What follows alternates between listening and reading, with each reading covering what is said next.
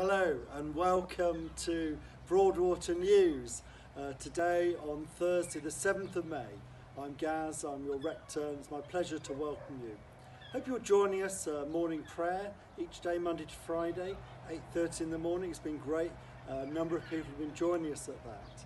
Then this weekend on Sunday, we're going to be looking at the letter to the Philippians. Paul writing to them a letter of encouragement.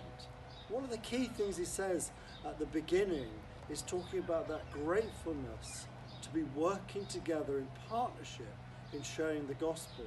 And that's what each of us are doing here in Broadwater as we love in, love out and love up.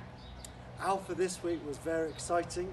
There were nearly 20 of us on it, so do join us again Tuesday. We'd love to see you. You'll be welcome to join us there. And then this Sunday evening we've got a service in the evening, a finishing of the evening services at 6 o'clock.